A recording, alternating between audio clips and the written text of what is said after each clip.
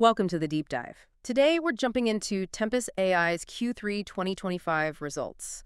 And it's a bit of a puzzle. It really is. They had a fantastic quarter, beat expectations on revenue, on earnings. Hit that big profitability milestone everyone was watching? Exactly. But then the stock dropped almost 5% after hours. Yeah, 4.76% down, and that disconnect, that's what we need to unpack, right? Definitely. When the market shrugs off good news, it tells you it's all about the future story.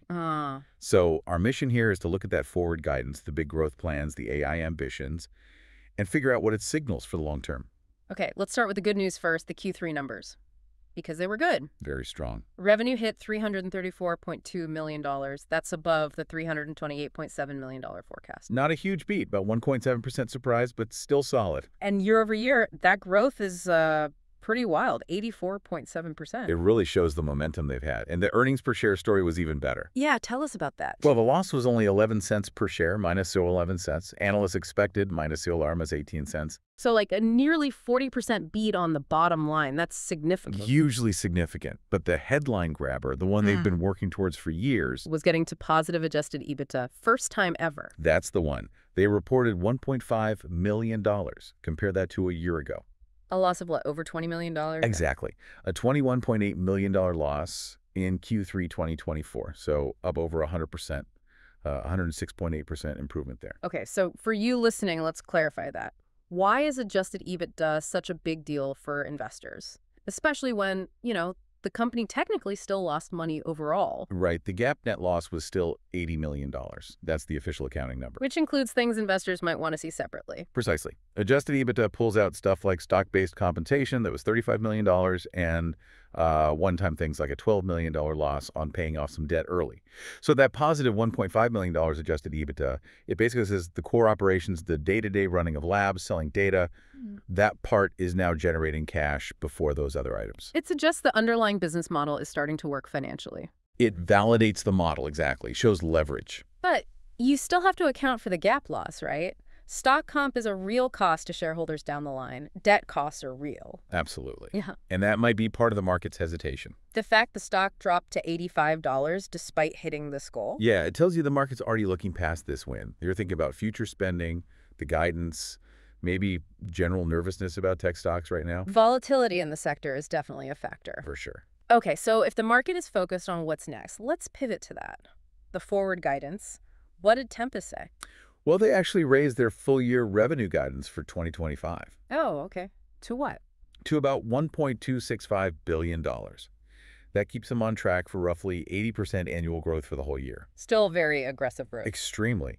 And building on that Q3 Adjusted EBITDA number. They expect to be positive for the full year now? Slightly positive, yes, which is faster than maybe some expected, and for Q4 specifically. What's the target there? They're forecasting around $20 million in positive Adjusted EBITDA for the fourth quarter. Now, that $20 million number, I noticed it already includes the impact of a recent acquisition, right? Paige.AI. That's right. They flagged that Paige.AI, the digital pathology company they bought, will add about $5 million to quarterly losses, or expenses, rather. So they're absorbing new strategic costs, but still projecting strong sequential improvement in adjusted profit. It shows confidence in the core business's ability to offset those investments. Which brings us to the really long-term view. The CEO, Eric Lefkofsky. He's not just talking next quarter or next year. No, he's talking about the next decade. The goal he laid out is sustained 25% unit and revenue growth. Not just for a couple of years, but for 10 years. Wow. Okay, 25% growth for 10 years straight in diagnostics and AI. That sounds ambitious, maybe even daunting. It's a huge commitment. Doesn't that kind of target worry investors? Thinking about the sheer amount of capital needed, potential dilution, the risk of missing such a high bar. That's definitely the tension here. It's a bold claim. But the CEO's counterargument is about efficiency. He talked about maintaining that growth while actually slowing the rate of reinvestment. They did that this quarter. Right. He called that a sign of business model endurance. The subtext is their data asset lets them scale differently, more efficiently than just a traditional lab company. Okay, so they believe they can grow without spending proportionally more because of the data and AI side. That seems to be the bet. And they're also counting on continued momentum in the core genomics business. Like what? Things like MRD testing, minimal residual disease. Reimbursement for that seems on track. That's a big growth area in oncology. Huge. And they also plan to submit their liquid biopsy test, XF, for regulatory review later this year. That could open up new markets and reimbursement. So let's break down those growth engines, genomics and data. How did they perform specifically in Q3? Both were strong. Genomics overall saw volumes up 33%. Okay, within that. Oncology testing grew a solid 27%. But the real standout was hereditary testing. That's mostly Ambry Genetics, the company they acquired. How did Ambry do? Volume grew 37%. Really impressive acceleration. So much so that they raised Ambry's growth forecast for the year, right? Yeah, they bumped it up significantly. They now expect Ambry to grow in the low to mid-20s% range for the year. Before, they were guiding mid to high teens. Is that just the market lifting all boats, or are they taking share? They specifically said about half those gains were from taking market share. It wasn't just market growth. So what's driving that? Is it some new tech or more operational? It sounds largely operational, actually, getting their house in order. How so? The CEO mentioned improvements in sales force efficiency.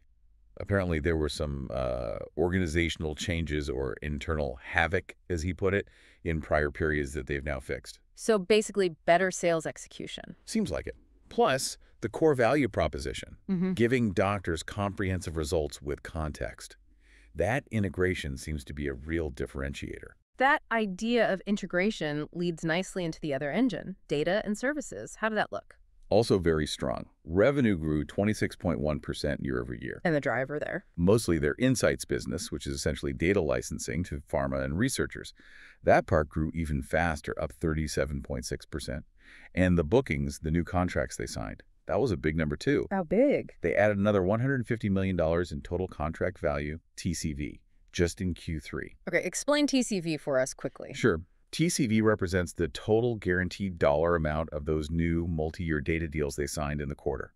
It's future revenue locked in. And this $150 million is on top of a huge existing base of contracts, right? Exactly. They already had over $940 million in remaining committed TCV from deals signed previously as of the end of last year.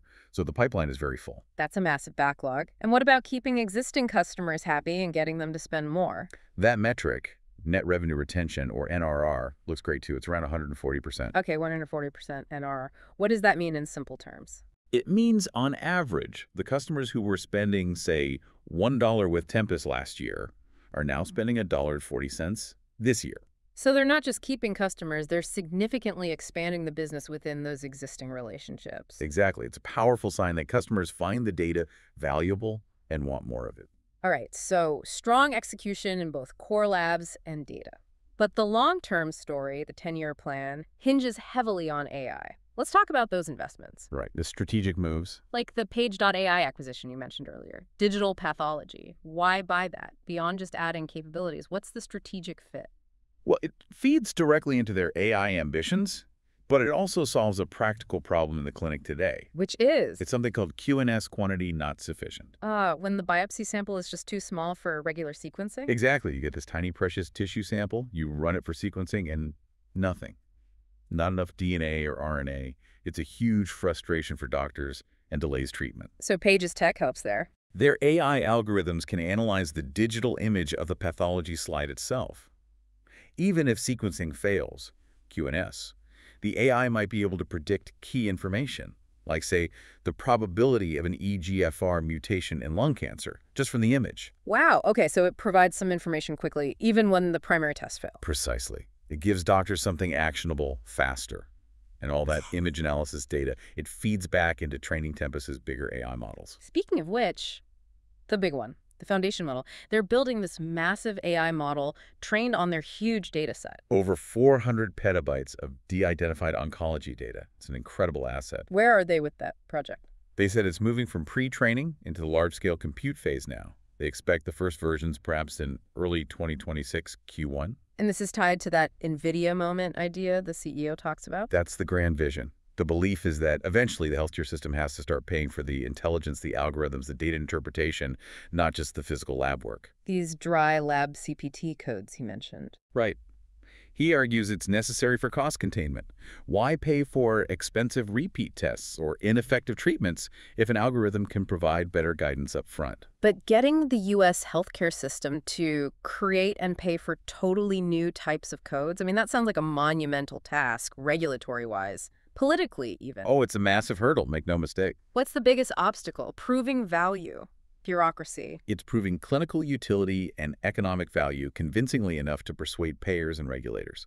They need studies showing these algorithms genuinely improve outcomes and save the system money overall. Then they have to navigate the whole coding and reimbursement establishment.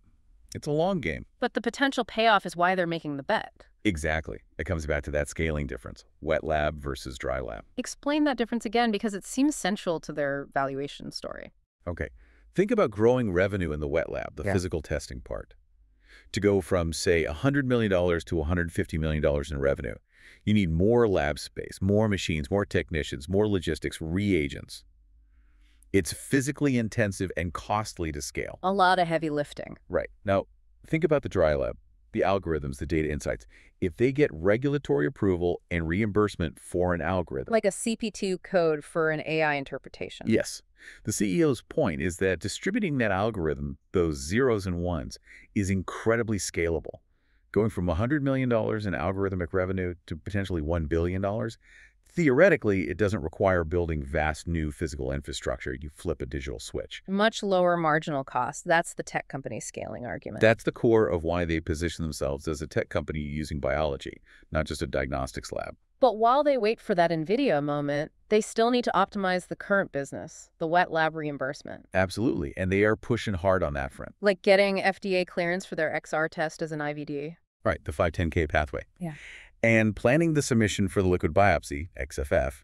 They're also aiming for ADLT status for their main tests like XT and XF. ADLT, Advanced Diagnostic Laboratory Test.